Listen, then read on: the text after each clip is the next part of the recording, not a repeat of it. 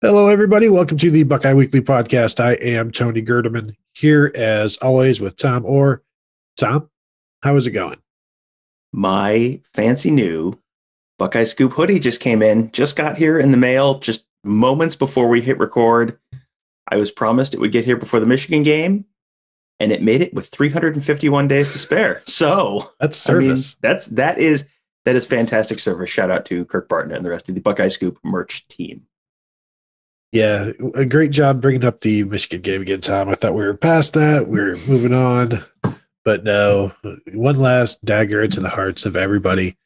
But it's not like people are going to be watching football on Saturday and being like, nothing is missing. Everything seems totally fine right now. This is what a wonderful day. I was, like when you walk into a room and you're like, why did I walk into this room? I think there's going to be none of that. Like, why did I turn this TV on? No, the Michigan game is missing, and but it is what it is at this point, Tom. But as we know, Ohio State was going to win. So are you really missing anything? I mean, I would like to go watch some football in person. Does that count? That yes, that does count, and especially it would have been very different. We don't need to go into this, but like my favorite thing every year is the Michigan game, and maybe my second favorite thing every year is the morning of. Granted, it's tough to wake up that early, but just being around whichever stadium, walking through the tailgates, from Tuttle Park Garage and the home games, and just driving through campus, or just the energy. And that would have been very, very different. But then once you're up in the press box, then you still see the colors of the uniforms. And I'm sure it would have been just as real and legitimate at that point, especially as Ohio State is putting 60 some points up per usual. I always enjoy our drive to the game where whatever we have decided is likely going to happen during the drive to the game that morning, we always seem to start talking ourselves into, but wouldn't it be crazy if the other thing happened? Like if we're driving to the game thinking Michigan's going to win, it's like, boy, it would be really wild if Ohio State pulled this out. And then last year, I remember driving up to Ann Arbor and it's like, yeah, yes, Ohio State won. And yes, we have been pretty confident Ohio State will win all week, but man, wouldn't it just be the craziest thing if Michigan won? And you start talking yourself into it, and then it is always as an event that is a very A or B, either yes or no. This team wins or this team loses, and that will be what defines basically the mood around the Woody Hayes Athletic Center for much of the next 12 months. That is it's always like, you've seen enough crazy stuff happen that you could always talk yourself into, what if another crazy thing happened today? That's always a fun few hours on Saturday morning before the game. Especially when Michigan scores early or scores late in the first half, and the score is close, and you're like, I knew it.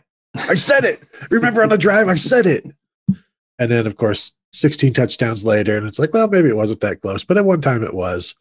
So that's Tom, there's plenty of time to talk about Michigan over the next 351 days. Thank you very much.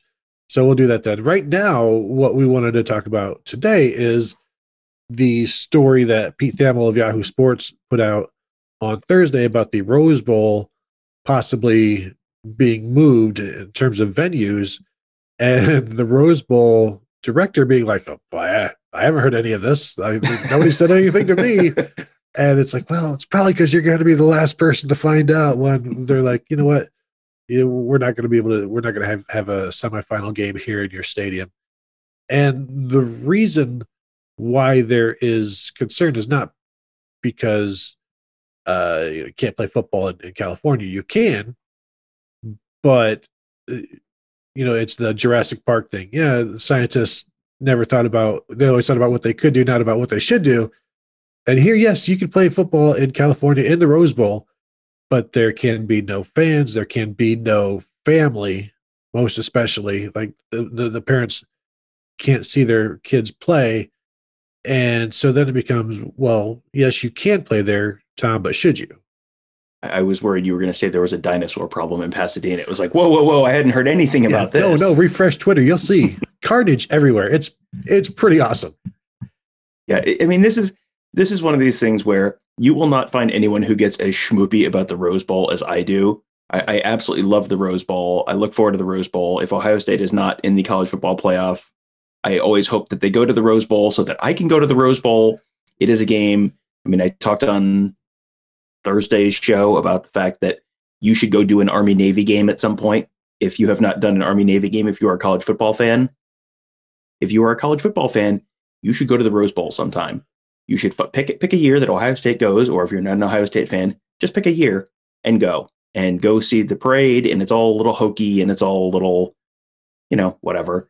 But it is very hard to be in that stadium and not get a little, wistful about the January 1st when you were a child and the snow is blowing outside, and then the TV comes on and it's all so green and colorful and lush and wonderful, and then the sun sets in the third quarter and yada yada yada. I mean, this is a little like Augusta National Golf Club, where every sports writer in America has written some like love letter to the Rose Bowl about how wonderful it is, and it's like, yes, this is a cliched old trope, but it's because everyone who goes there has the same reaction, which is, oh, they should make the whole college football season out of this one day in this one stadium. It's just so perfect.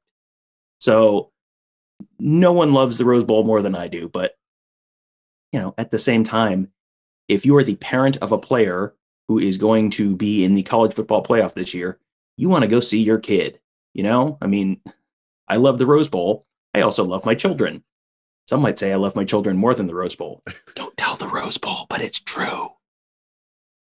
But it's just you have to think of others at times, and if it is not possible to have fans there, like even an extremely limited number of fans, like Ohio State has for their games, like let's do right by people and find a way to make it happen that people can go watch their kids play in, one of the biggest games of their lives that they've been working 15, 20 years to get to.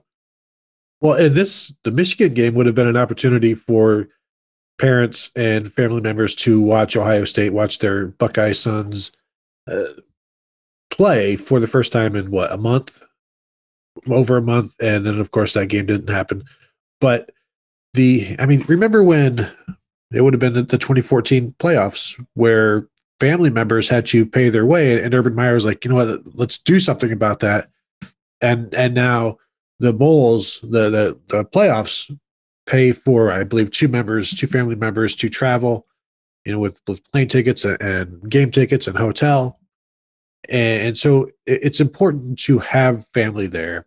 And now it's not, if it's in the Rose Bowl has even gone to like the state and the city and hey, can we have parents? And they're like, no, stop asking. You're not getting it. Just leave us alone. And now you're blocked. And so there is that to consider. Look at Boston College opting out of a bowl game entirely, not like LSU, but Boston College having a season where they've got a lot to be proud of, and they're just like, it's too much right now. We don't need a bowl game. I don't know that the most important part about a bowl game this year would just be the extra practice time, but there's so much that goes into just all of the daily stuff of the practicing and the testing and the protocols. It's a lot. And if you aren't one of the few teams with a top end goal, it's not worth it. And Jeff Hafley at Boston College viewing his team's mental health as more important than getting 15 more practices or 20 more practices out of them. I think that is commendable. And then you just hit refresh next year and try to start over and make the most out of what this year was. As Ryan Day keeps talking about, like, I truly believe what everybody is going through this year, what we're going through this year, will benefit the players down the road. It may be 10 years, maybe 20 years, but you'll be able to use this ordeal, this adversity that you've gone through. But Tom, when you're talking about thinking of other people, David Eads, the executive director of the Rose Bowl, is thinking about other people when he wants the Rose Bowl to stay in Pasadena and have everybody have a game there, because he says that most of America, quote unquote, most of America will want to see the game and the sun setting, the San Gabriel Mountains. You can see them behind me if you're watching on YouTube. Tom is right. It is awesome to be there, and it is special, and it feels special while you're there. but he says it would go a long ways towards helping the American psyche in a very dark time to have the Rose Bowl played in the Rose Bowl on television. And yeah, Tom, see, he's thinking of America. He's not just thinking of these players and their needy parents. He's thinking about you and me and Joe down on the corner and Mary at the IGA. He's thinking of them. He's got everybody in mind. And you're being selfish, Tom, and maybe me as well, by thinking of the players. And this is their job, Tom. It is their job. They are essential workers. They're not employees, but they're essential workers. Yeah, I mean, this is one of those things where, like, yes, it would be great, and everyone looks forward to that every New Year's Day. And what a wonderful! I mean, we talked when Ohio State was talking about like starting some kind of a January season way back in the summer. We talked about how, you know, if you kick off the season and you do it in the Rose Bowl on January 1st, and what a powerful symbol that would be about the new start of the new season or something, you know, the new year and a dawning of a new, like, whatever, like. You know what's more important than symbolism? Parents, families. Like, I'm going to even propose a wonderful compromise here, where we just have a live stream of the Rose Bowl from like the top of the press box, shooting towards the San Gabriel Mountains, and we just live stream that in the corner of the actual Rose Bowl broadcast, or they put that on one of the, that's one of the channels on the ESPN multiplex thing where they have the, you know, the Homer broadcast and the flying camera broadcast, and they have the coach's film room broadcast. Like, do the Pasadena Sunset broadcast. Do that every day. I don't care. I'd watch that every day. Like, I'd throw that up on a monitor in my office and, like, sure. Like, I would be perfectly fine with that. And I do. I really, really, truly, unironically enjoy it and love it. But there are more important things than sunsets every once in a while. What they could do is, if they move the venue, just drape all of the seats in the new venue in green screen and have the parents and family members wear green. And then the broadcast can just superimpose like last year's Rose Bowl crowd. And then you'll just have that in it wouldn't be Jerry World, but somewhere, just make sure everybody wears green. And then you can just project the Rose Bowl over top of it. A lot of Oregon and Wisconsin fans at this Ohio State Notre Dame semifinal for some reason. Not sure why, not sure what's going on, but a lot of good for them that they got into the spirit of the event. Well, you can crank up the contrast or something like that, or the brightness, and change the green to a red. It's very. I'm sure they have Photoshop, or they could just go to the game 2 years ago and get the Ohio State Washington footage. There you go. So see, look at you solving problems. Thank you. And that's all I'm trying to do. And people say you can't do anything. Right. I don't say that, of course. People do. No, I get the messages. Thank you.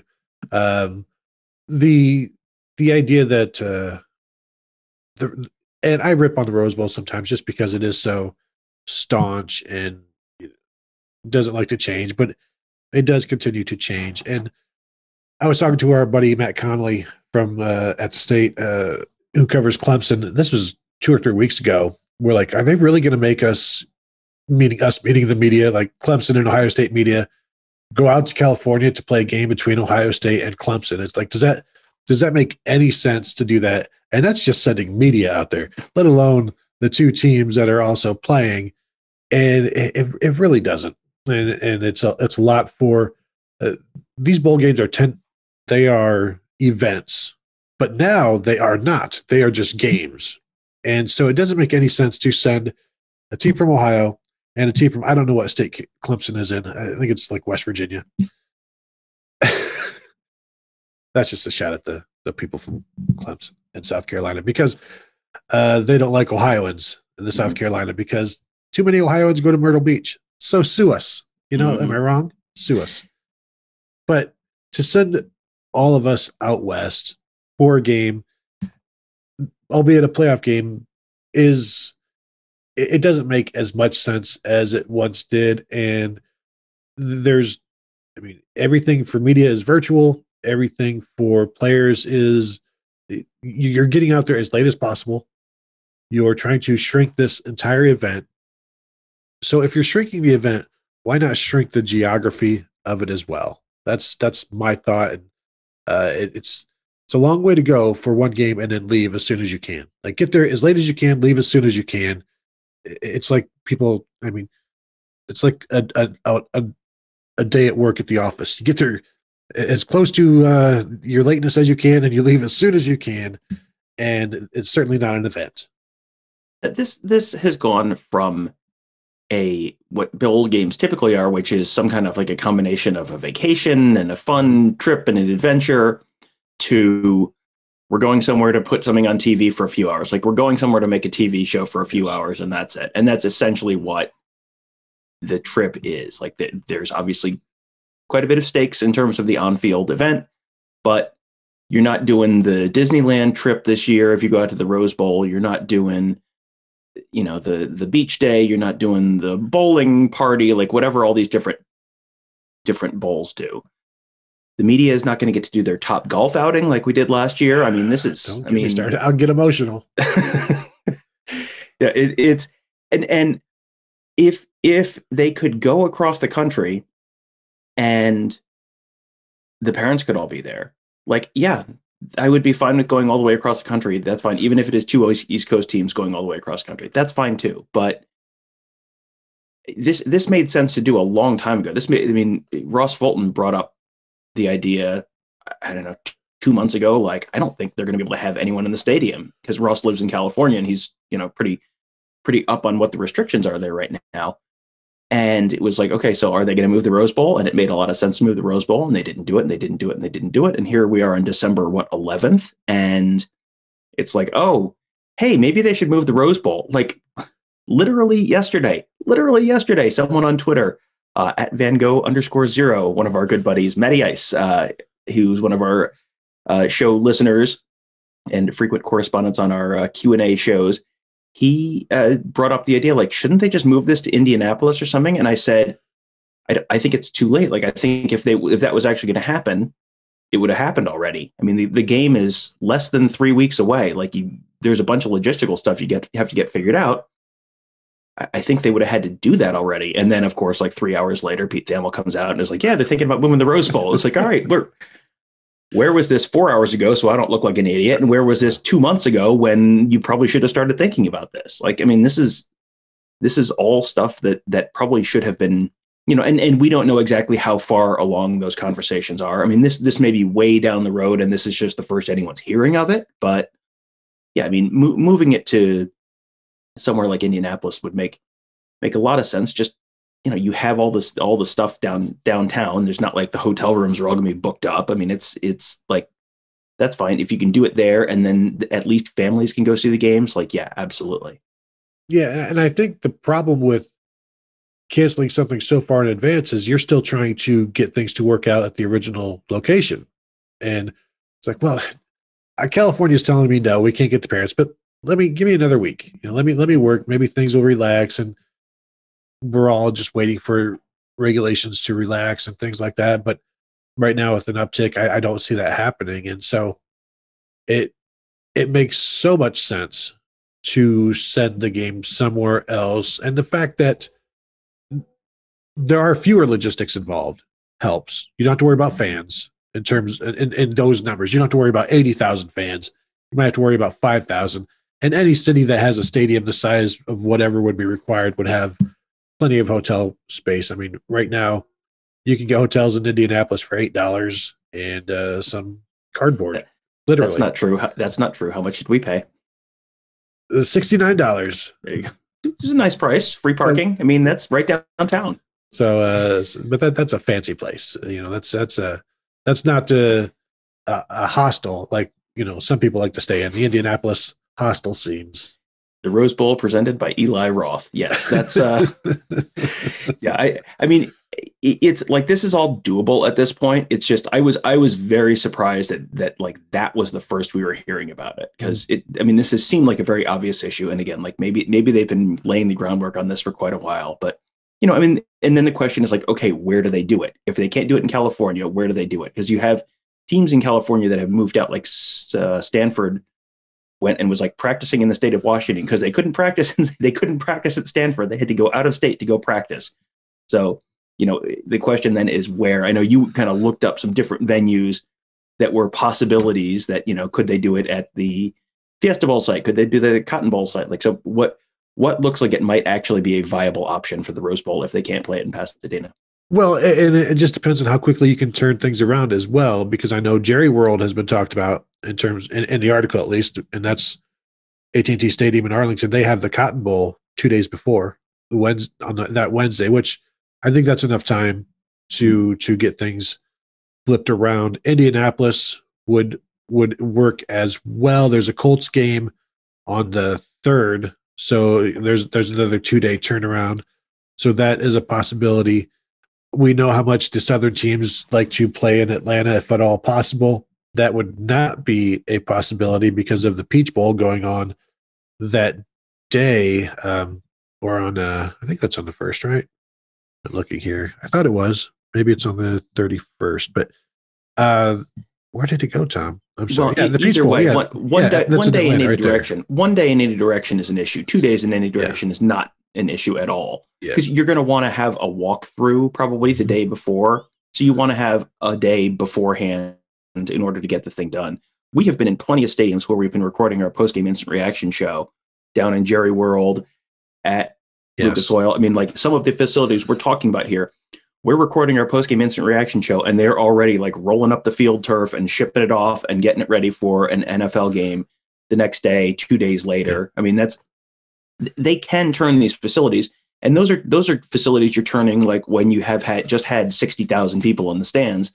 So they're, leaf blowing out all the old boxes of popcorn and all that stuff. And I mean, it's all the wonderful audio magic that makes our post-game instant reaction shows what they are.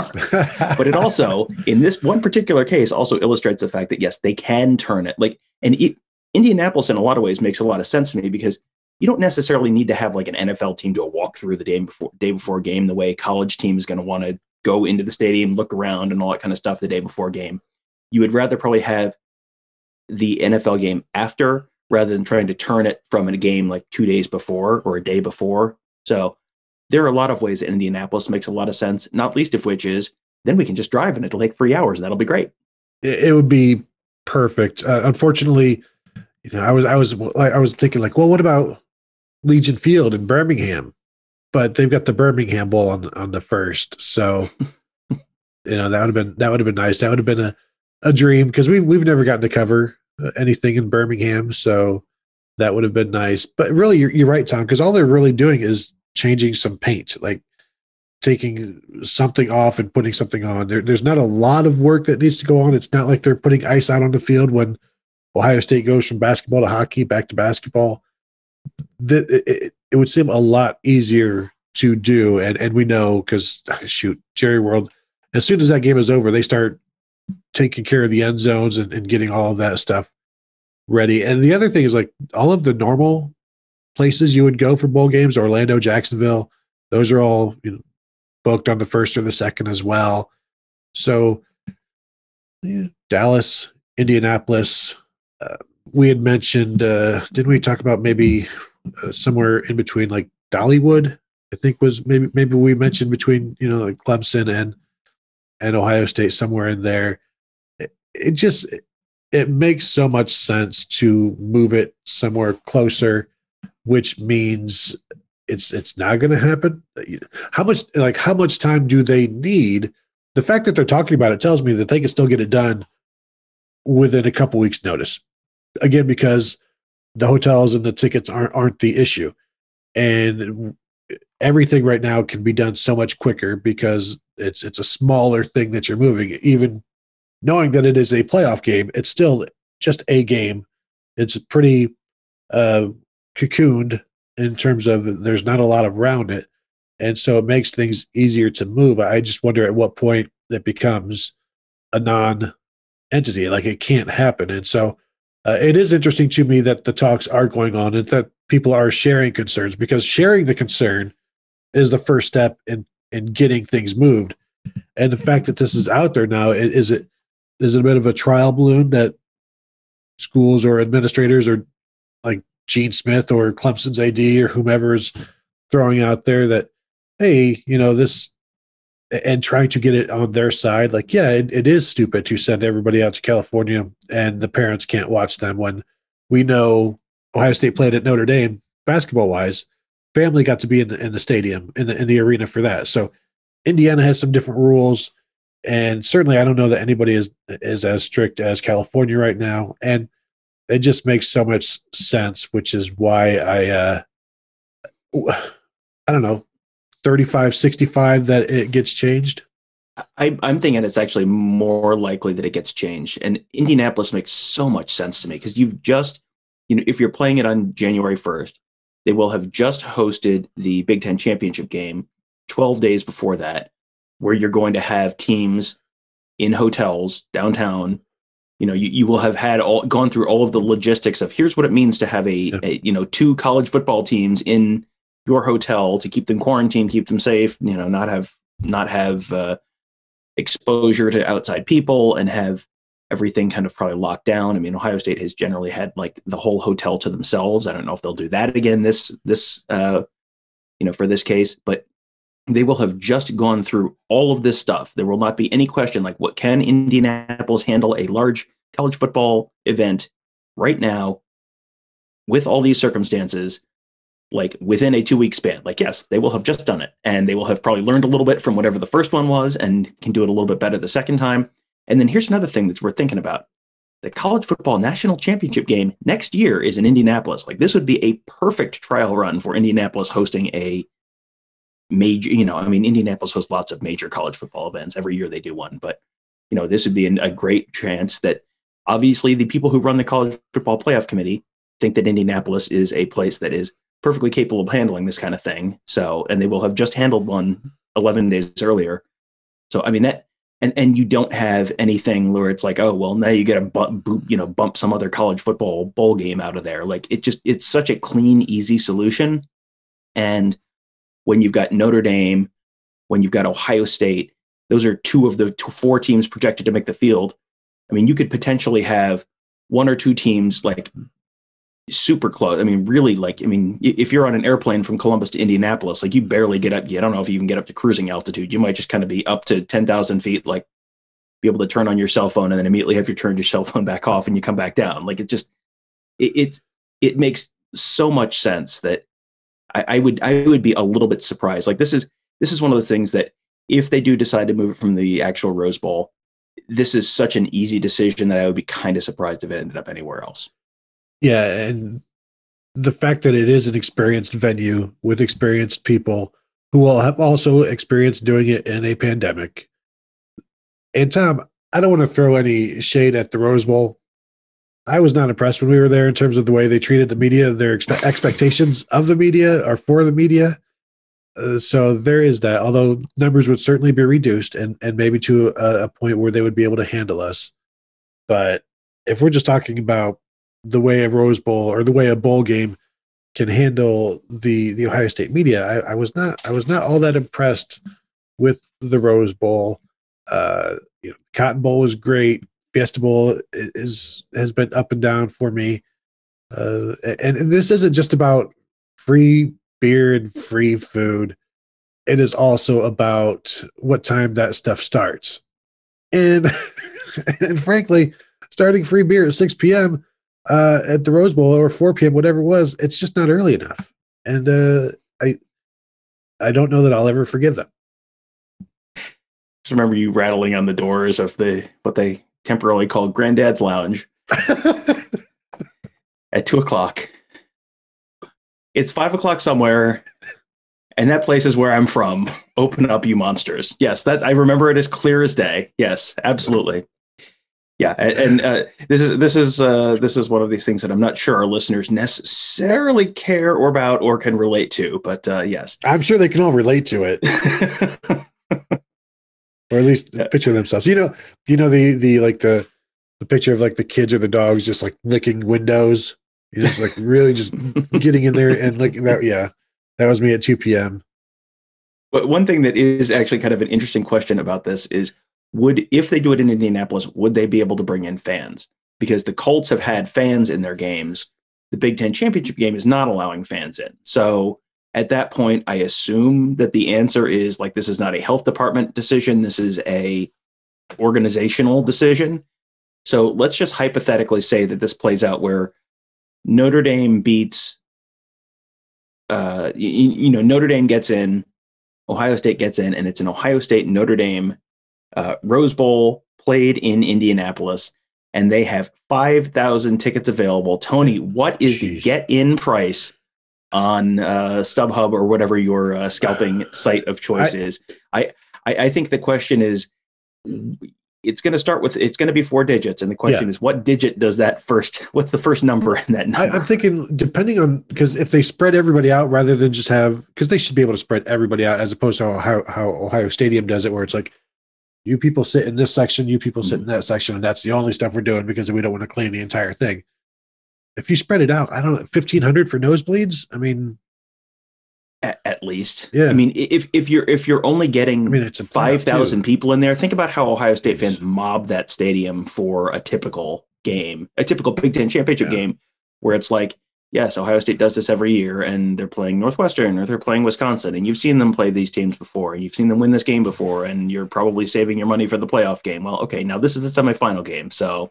Another good question would be like, what are you willing to pay? Like the Buckeye fans who I go to every game, it's like, well, is 5,000 a ticket going to keep you home, or is that just whatever it takes? I'm going to go watch the playoffs against Notre Dame.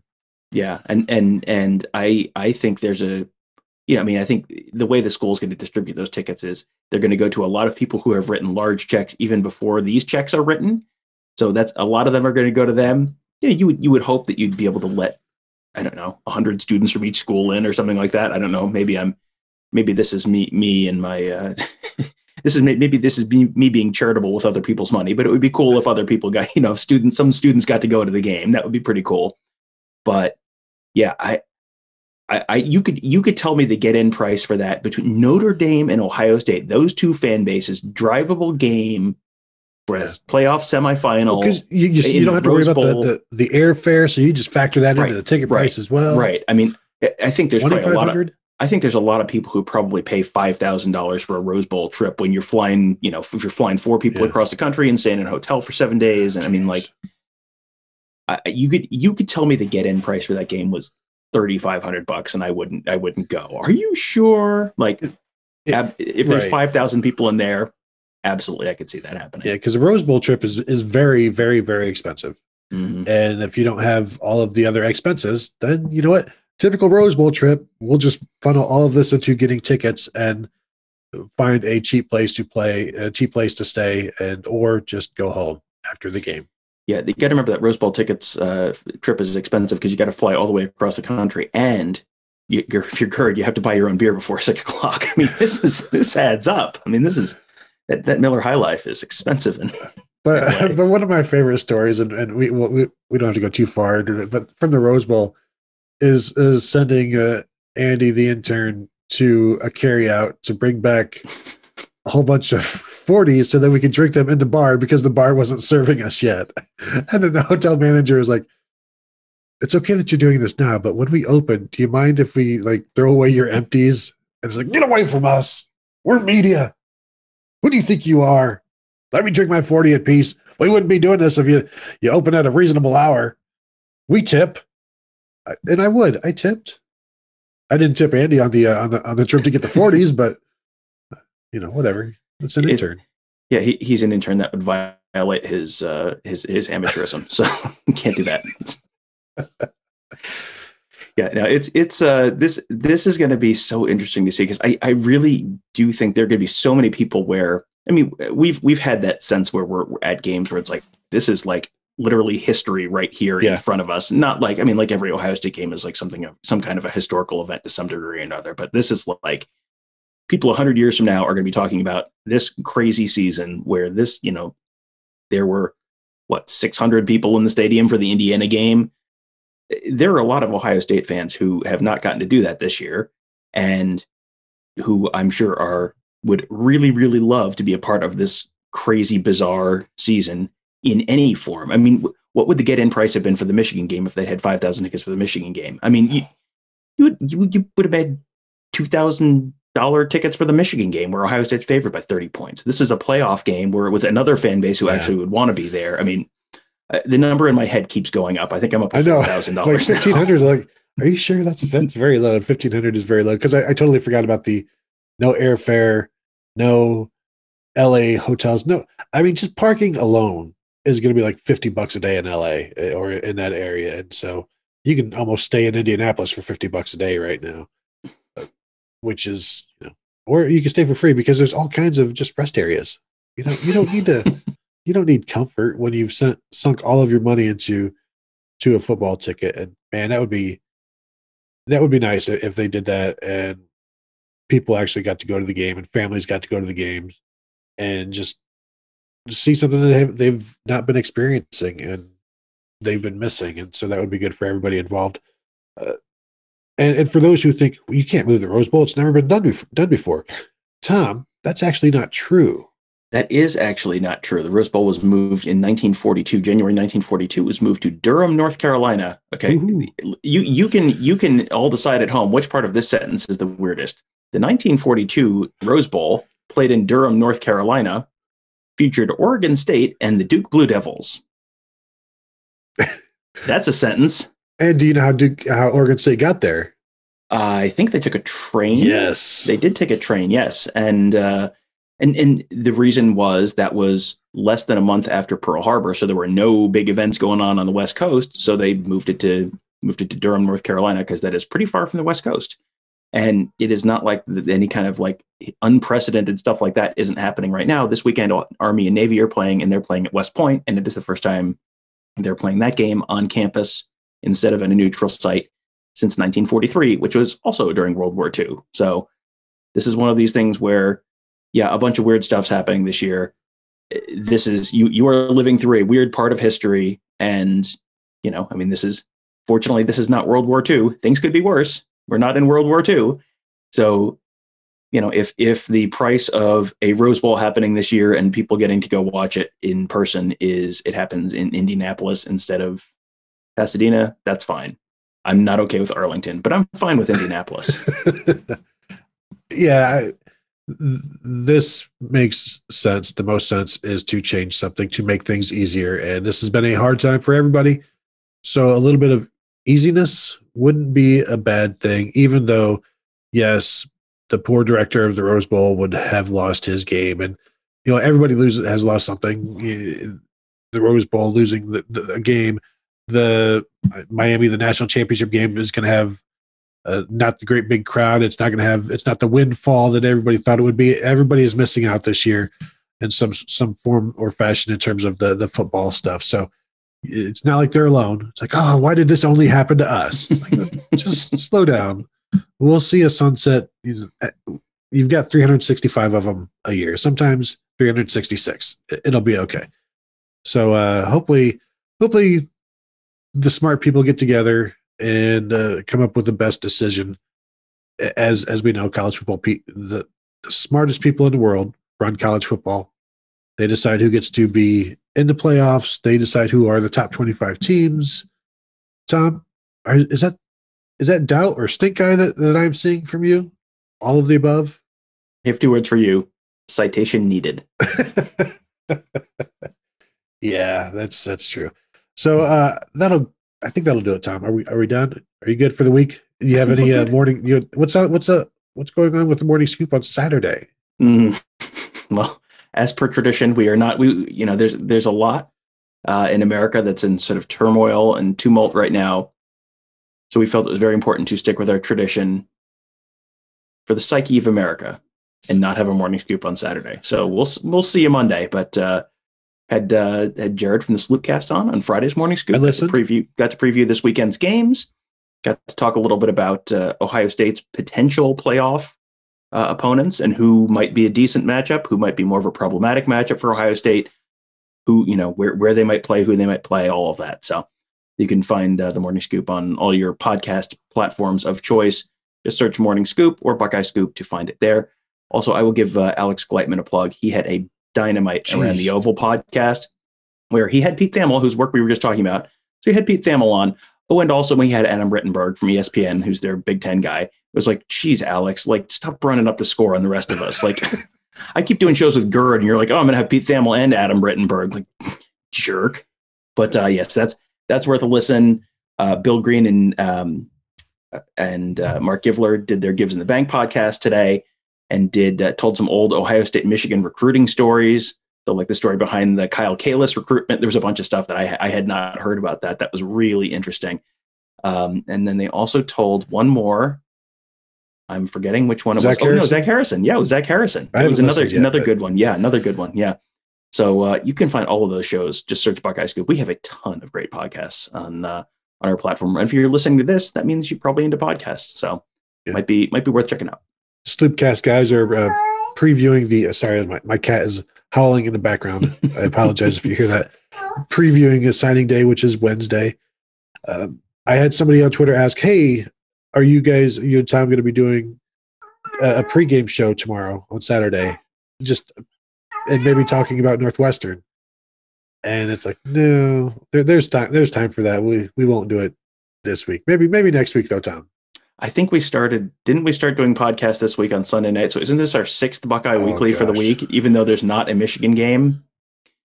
Feels like this is one of those weeks where it was like, I started thinking and I was like, have I done like 11 podcasts this week between Michigan Morning Scoop and Buckeye Weekly? That seems like a lot.